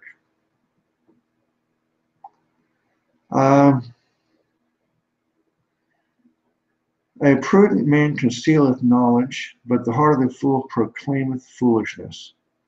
So you don't have to tell people everything you know all the time and brag about how much you know. And if you do want to do that, if you always want to talk about yourself and act like you know it all, then you'll really end up being perceived as a fool. Verse 24, the hand of the diligent shall bear rule, but the slothful shall be under tribute. Okay, so be diligent, be a hard worker. Don't be lazy. You'll end up, being under tribute, or let me see, 24 in the Amplified. The hand of the diligent will rule, but the slothful will be put to forced labor. Wow. Okay. Heaviness in the heart of man maketh it stoop, but a good word maketh it glad. Yeah, when you're sad, it can be crushing. That's why if someone's sad, let's try to encourage them. I know that I felt this heaviness, and sometimes a smile from someone, an encouraging word, just is medicine. The righteous is more excellent than his neighbor, but the way of the wicked seduces them. Don't be seduced by wicked people. Don't listen to them. Be strong and stand against them. Don't follow people into wickedness. The slothful man roasteth not that which he took in hunting, but the substance of a diligent man is precious. This slothful person that here we're encountering is going to come up quite often.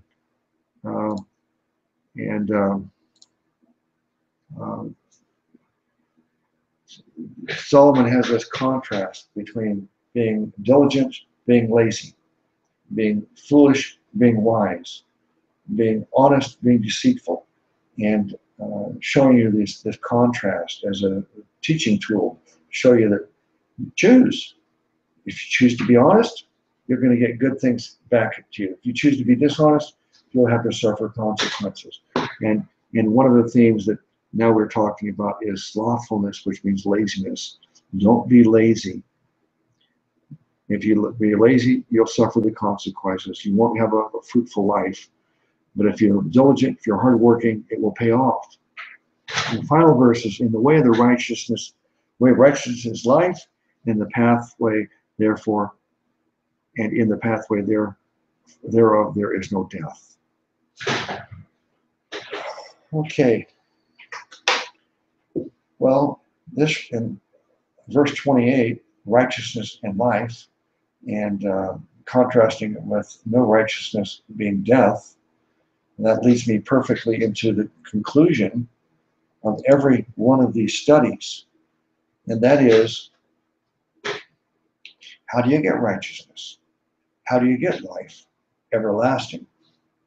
The scripture tells us that it is appointed for man once to die, and then the judgment.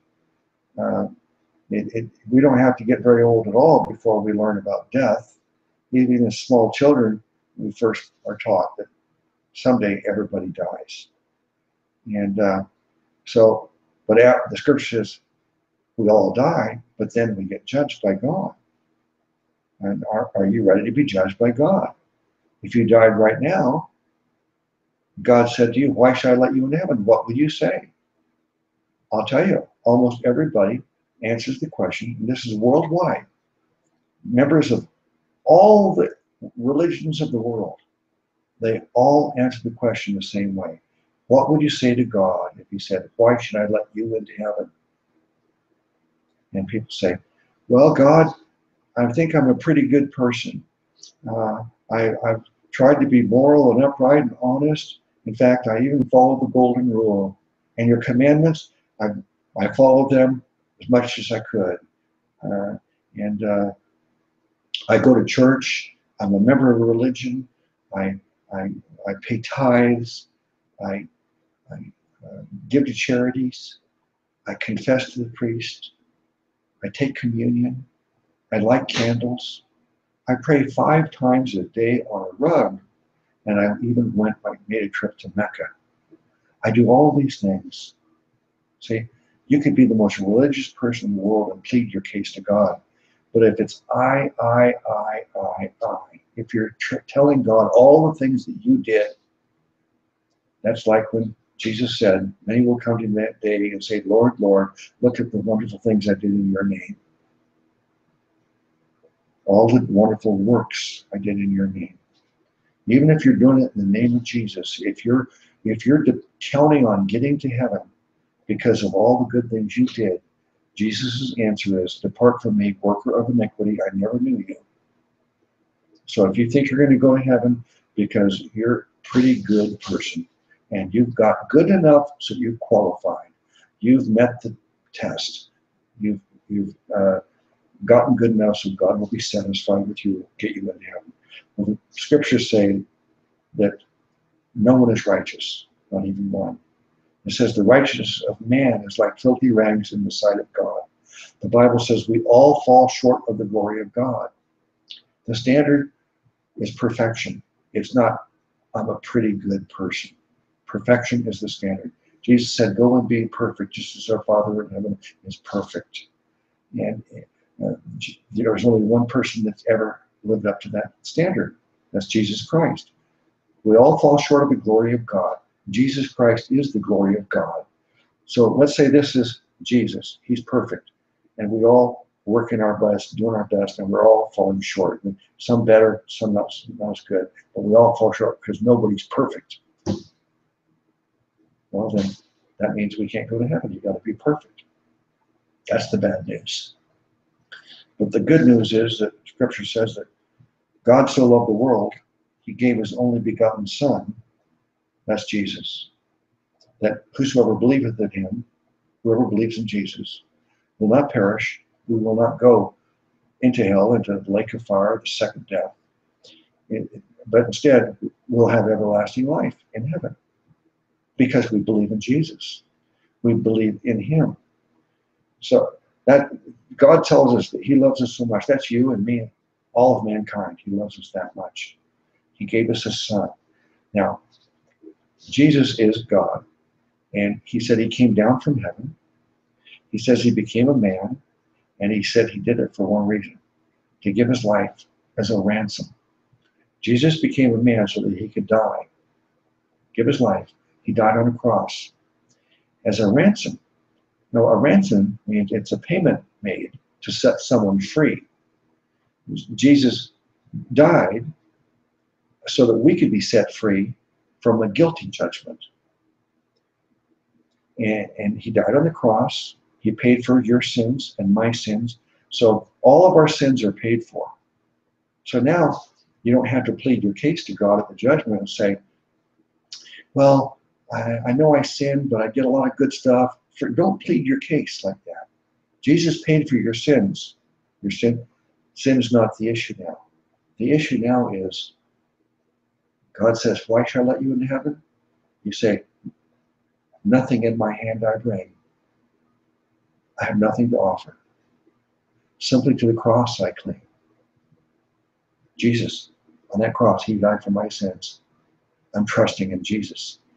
Jesus promises eternal life in heaven to everyone who trusts him for it. Whosoever shall call upon the name of the Lord shall be saved.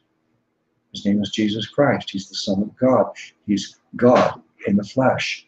He's the Savior. He died for our sins so that we could have life. But the good news is he's alive again. He raised himself from the dead.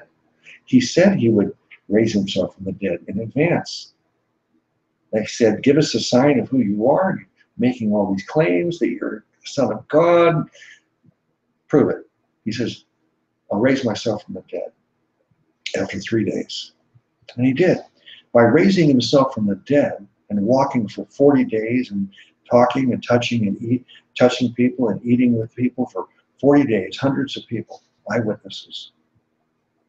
He proved he is God. He has the power over life and death. And he says he will give you life everlasting in heaven if you just believe in him. Don't believe that he's just a historical person and he really existed. You believe in him to save you. No longer will you plead your case. Look what I've done. Look what I've done. You reject that and say, I've been a failure. I've not been perfect. But Jesus is my Savior. I'm trusting him. So we don't plead our good works to God. We plead the blood, the sacrifice that Jesus died for our sins. If you do, if that's where your faith is, if your faith is in Jesus to save you, instead of your faith in yourself to earn heaven, that's when he gives you eternal life. And he says it's irrevocable. He says no one will ever pluck you out of his hand. He will never leave you or forsake you. In no way will he ever cast you out. So once you put your faith in Jesus, you get eternal life promised, and he'll never change his mind, no matter what you do after that. Isn't that good news? That's why it's called the gospel. That's a Greek word that means good news. I think it should be translated as the greatest news ever.